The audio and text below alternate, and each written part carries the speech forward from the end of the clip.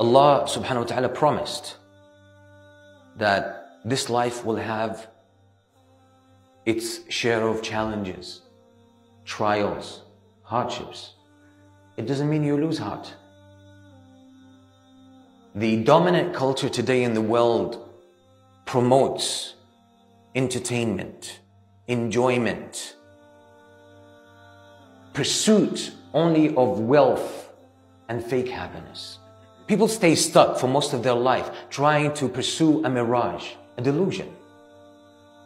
This life is designed, is created to test us, to challenge us, to squeeze us, to crush us. It's not designed for pleasure. There will be pleasures in it, but the pleasures are not goals on their own. They don't have any intrinsic value of their own. They're just part of life. They're part of the grease of life. There's ups and downs. So don't get attached too much to this life. You're here renting your spot in this life. You're literally renting.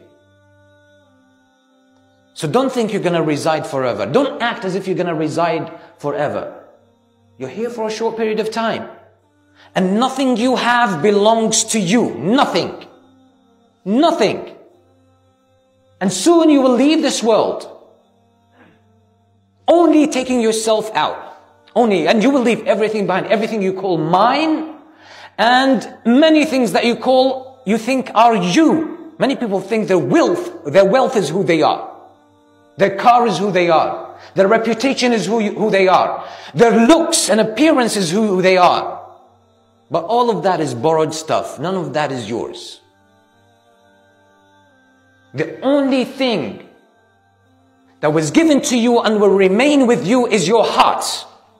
Your heart, your deeds. And that's what you're going to leave this life with.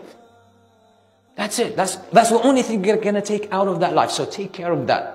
Everything else, don't get attached to it. It's utility. Use it. Utilize it. Benefit from it. Put it to good use. Good use meaning something that will bring you closer to Allah. Something that will make a good contribution. That's it. Forget about reputation. Forget about how people see you, how people think about you. Forget about what you possess. Forget about the beauty of your clothes. All of that is going to come to pass. Look at previous nations. Kings, ministers, rich people, strong people, tyrants. Where are they? They're all gone. They're all gone. We are going to be gone as well. But that's the delusion of life. It seems to be everlasting and eternal as we are dealing with it. Why? Because it constricts us. We become completely absorbed in the moment. And it seems as though it's going to last forever. But nothing lasts forever. Nothing in the creation lasts forever. Everything is going to come to an end. Your health will go. Look around and see any person who is struggling with their health. You think they've been like that all their life? No, in their youth, they probably were the most athletic, fit person. You think you're safe from that? There will be moments where the gifts of Allah will be taken away from you as a trial, as a test. So let's remain mindful of this responsibility of life and our obligation to Allah subhanahu wa ta'ala, and know that of your own you cannot fulfill it. And that's why you need to seek Allah's help. You always need to seek Allah's help. You are helpless as a human being. You can't even pass through this test of life.